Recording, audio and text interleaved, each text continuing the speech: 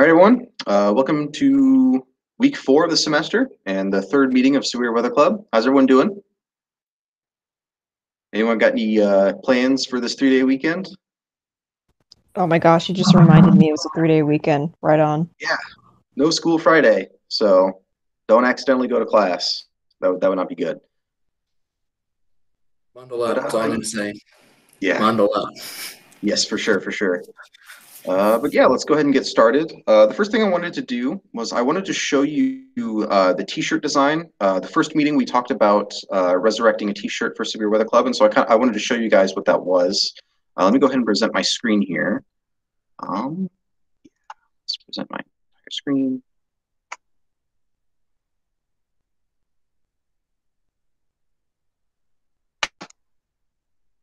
Alrighty, so this is the T-shirt design that Anthony talked about week 1. This is kind of a bad picture. I had to take it through a piece of glass, but if you want to look at it for yourself, it's on the 3rd floor of Tillman Hall in that little display case. This is what the shirt looks like.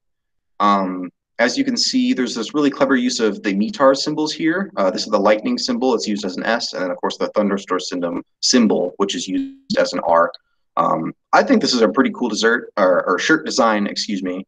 Definitely sort of retro. It definitely looks like an old club T-shirt, but I don't know. I think I like it. You guys have to let me know what you guys think. But what I was thinking, what I would do is I would attach this picture to the next club email, and I would let people respond to us if they like this shirt design. So be on the lookout for that. Let's see. I have a chat here. Or not. I'm not sure what that sound was. Okay, we'll go ahead and move on then. That was me raising my hand. Oh, okay, yeah. No, what do you got? I did remember that last semester I got an email. You can probably send that design or anything else to I believe the the activities office or whatever they are. They have a graphic designer on hand, Oh. and so you can ask them to make a design. They will do that for free. Oh, shoot. Okay. I don't remember that person's email, but yeah, she sent an email last semester saying, "Hey, I'm here. If you need anything designed, I'm a graphic designer. Just let me know." So that's Okay. another option. You can probably send that shirt to her, and then she could probably spice it up a little bit, make it more modern if you wanted, or she can make a new design altogether. Okay, I didn't actually know that at all. Is that through the Office of Student Engagement? I think so. Yes, I believe it's one of them. I don't remember which one it is. I think it's OSA, but I'm not 100% sure. Probably OSA. All right. Yeah, no, I actually didn't know about that at all. So yeah, if you can find that email, that'd be awesome. Otherwise, I'll just get in contact with them and ask. But yeah, I'm sure a lot of us would like a new club T-shirt. But yeah, that's the design that we were talking about. Again, that's on 3rd floor of Tillman. If you guys want to look at that. A couple other announcements. First of all, if you're doing weather challenge, we've changed cities. It's the 3rd day of forecasting, but right now we're forecasting for Los Angeles. It's been all right. Oh, this isn't Western's scores. Let's look at Western scores. Something to keep in mind is that LA is right on the west coast there, and LAX is literally right there on the coast. So you'll want to make sure that you're keeping track of wind direction there so that you can properly forecast highs and lows there. I'm not sure how we're doing as a school. Got a couple of people who have national consensus. The city's been kind of hokey. The models have been like really disagreeing with each other and like really weird. If we look at the Iowa State Mediogram here for LAX, here's all the NAM models. It has a temperature range of about 2 degrees. I think it's going to get as cold as 51, as high as 53 tomorrow. The GFS has another similarly really small range, although it thinks it's going to range from 56 to about 58 degrees. And then you look at the MOS right here. The GFS MOS thinks it'll get about to 59, and then the NAM MOS thinks it's going to get up to 63. So I'm really not sure what the deal with this discrepancy is. What I'd say is whenever you look at these kinds of extreme temperatures or extreme predictions, go for somewhere in the middle. That's been working out for me so far. But yeah, keep that in mind when you're forecasting for LA here. Next, we can talk a bit about the weather. Obviously, we had quite a bit of snow today. Not too much, but it was coming down pretty consistently there this afternoon. That was caused by a little shortwave disturbance that's now moving on to our east. Um, Now that that's moved on, what you'll see up in west central Canada here is a pretty high pressure system here. We have pressures of about 1050 up here. And then that is sort of extending down here. And so what you will see is that there's this northerly wind at the surface that's going to bring that Arctic air continuing into our region. So it's going to remain pretty cold for tomorrow. I think we'll be lucky if we reach double digits as the high tomorrow. Keep that in mind. Something I want to point out as, let's see if we can go to moisture here. Currently over us, there's a river of moist Pacific air in the mid levels that's coming from the west. This moisture is what created or what fueled the snow that we got today. And there's actually a chance that we're going to get some snow tomorrow. It all depends on the placement of this river of moist air. So if we zoom into our region here, Midwest. Come on, computer. All right. So yeah, these are conditions right around now. You can see this this river of moist air at around 500 millibars. That's where the moisture for today's snow came from. If we advance forward to tomorrow and into Thursday, well, Thursday's tomorrow, as you can see that that moisture has actually moved south of McDonough County, and so at least the GFS predicts that, and so. It may be the case that we don't actually get much snow at all. It just depends on where this moisture actually is. If we compare it to the Euro is going to largely agree with the GFS there. If we look at the positioning of that moisture as we get into Thursday, it's mostly south of McDonough County and stuff. So it may be the case that we don't actually get that much snow tomorrow. If we do, we might get a light dusting. Although, just to confuse you guys, if we look at the NAM here, the NAM, for whatever reason, does not see much of that moisture at all. Whereas what we're looking at right here is relative humidity. Whereas the Euro and the GFS predicts, or we're showing, currents of 100% relative humidity air. The NAM doesn't have any of that.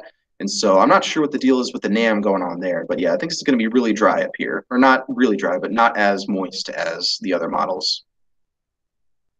We'll go back to the GFS here, because as we look ahead into Friday, we'll see that there's even more chance for snow. We've had a really active weather pattern these past couple of weeks, and it's going to continue being that way for a while at least. As we transition into Friday, we'll see that moisture kind of go to the east, but then we'll see another batch of moisture coming in from our west. This amount of moisture right here. This moisture combined with a jet streak above our region, I can show you that as well. We go to wind speeds. What we'll see as we head into Friday here is that, and particularly Friday night and into Saturday morning, is that we're right here, right on the fringes of this entrance region of this jet streak. And so there's divergence there, which means rising motion in the upper atmosphere. And so that combined with the mid-level moisture, not sure where that went. But yeah, that combined with that mid-level moisture is going to produce some snow. Our region might get some snow. It again depends on the positioning of that moisture. If we go back to surface and precipitation here, we'll go to precipitation type.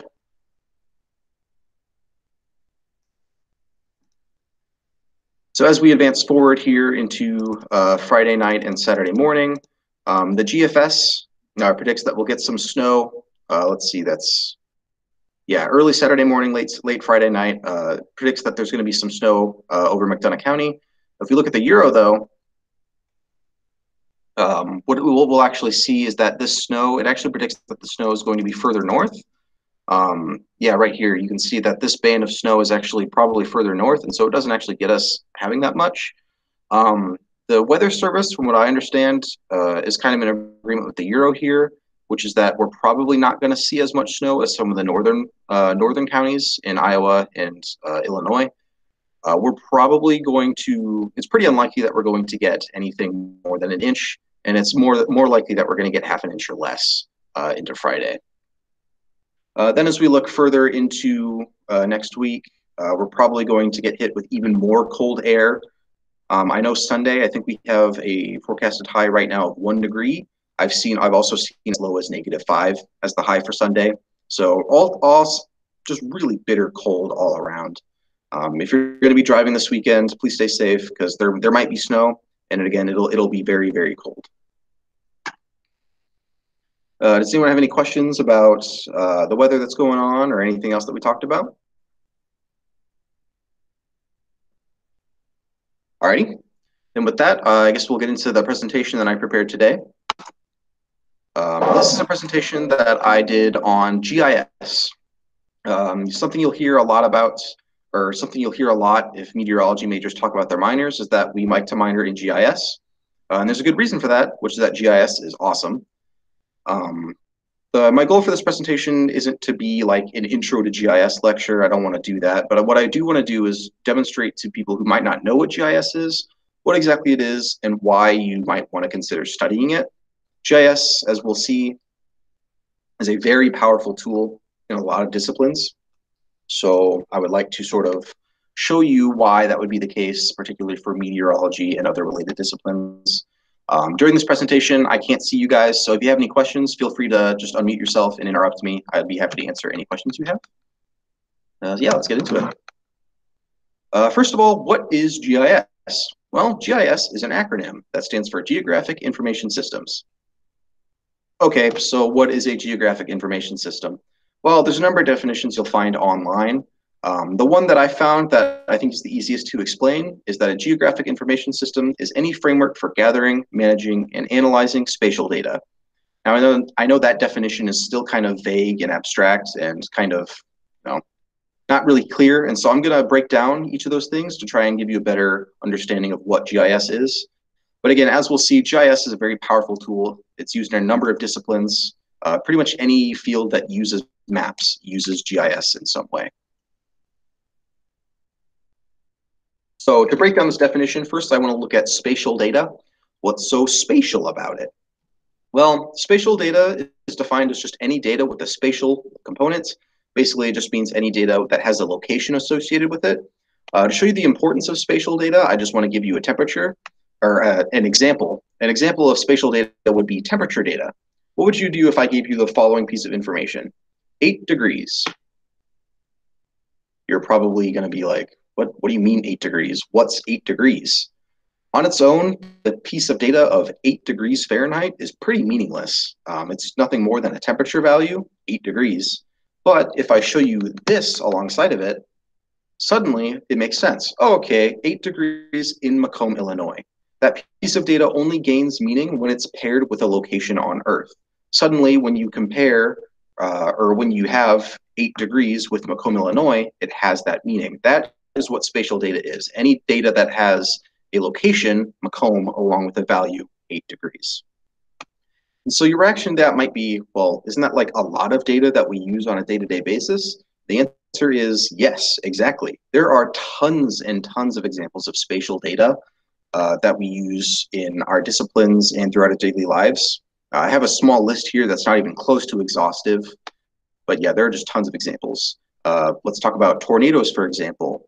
We could talk all day about wind speeds and enhanced Fujita ratings, but none of that means anything if we don't know where the tornado touched down and where it tracked. Another example might be people. The US Census, conducted every 10 years, not only just keeps track of how many people are out there, but where they're located so that you're able to make things such as population densities, that kind of thing. Roads and addresses, I'm sure we've had that example of your parents, tell you, oh yeah, just go down to the county building. Where's the county building? Well, it has an address. That's an example of a spatial data.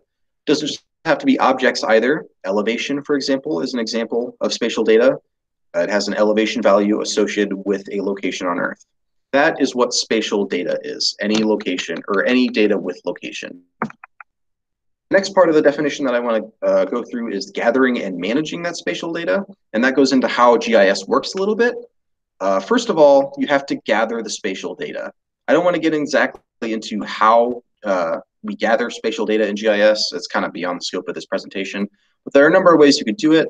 You can get it through GPS, maybe you get it through weather stations, maybe you get that spatial data through satellite imagery, or maybe you create it yourself through a process called digitizing.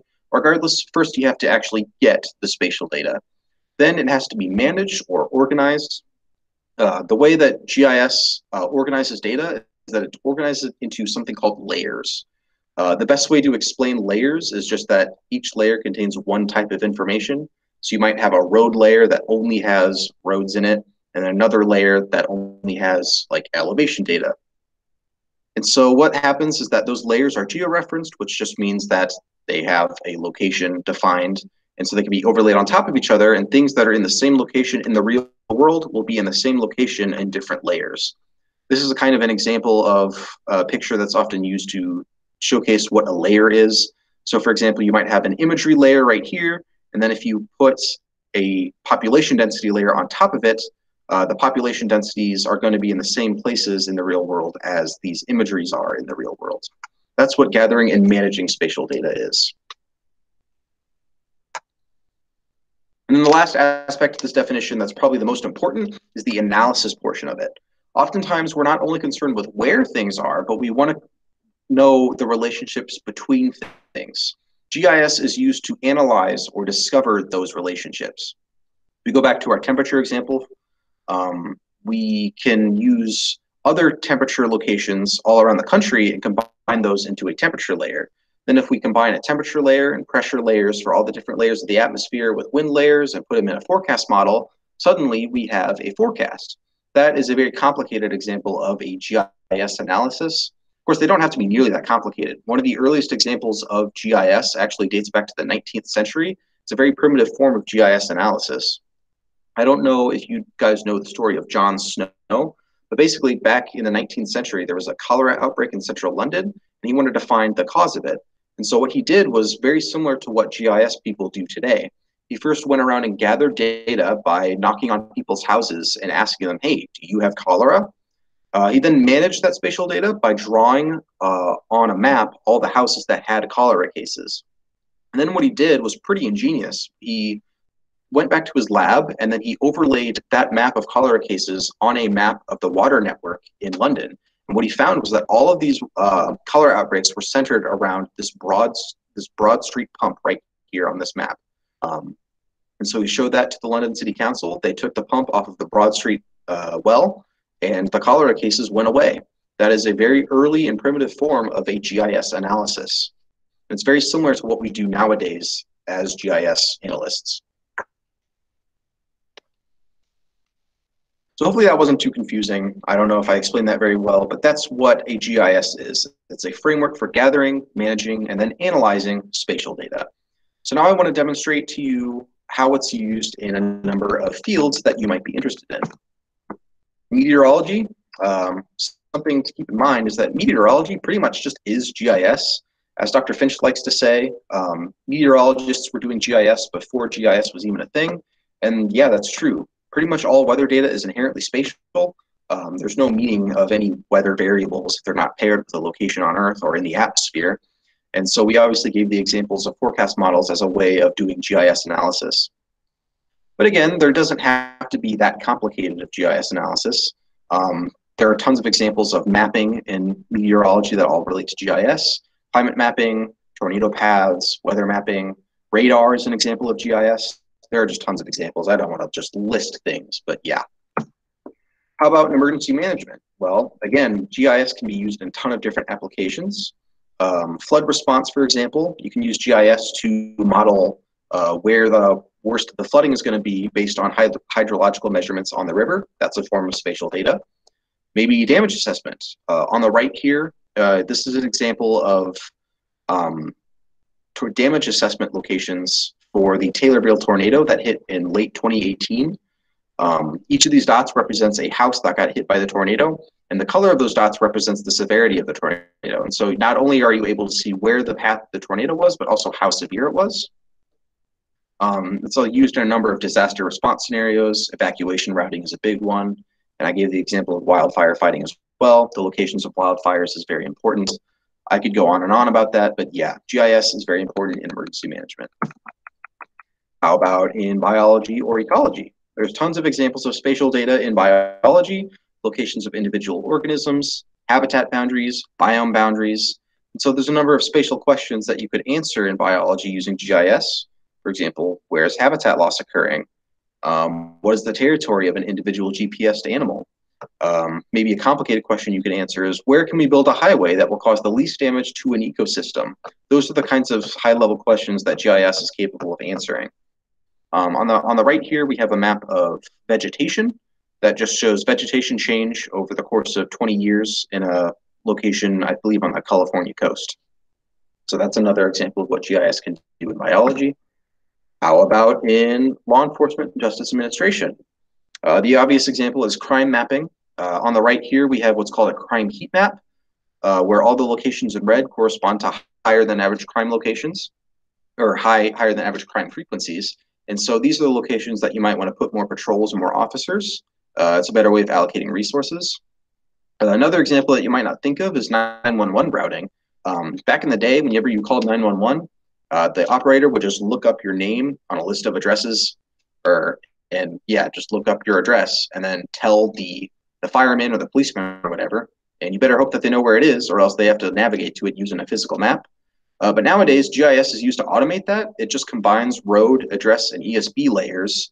And so whenever you call 911, your location is automatically pinged onto that GIS system. And then the police or the fire or whatever is automatically routed to that location. Saves response time and therefore saves lives. I could go on and on and on about GIS in other disciplines too. Public health is a big one nowadays. Where are the COVID-19 hotspots? This is the COVID-19 dashboard that WIU maintains for the state of Illinois. That's all using GIS. How about in business? An example of spatial data in business might be the location of businesses, but also the location of customers. And so you might want to answer the question, where's the best place to open a new business or a new location of a company? And we don't even have to do that at all. We can just look at local government. GIS can be used to model traffic flow. It can be used to predict where a new bus line would go that would service the most people. Nowadays, during the winter, what is the ideal snow plowing route? That's something that we're actually doing at the GIS Center right now.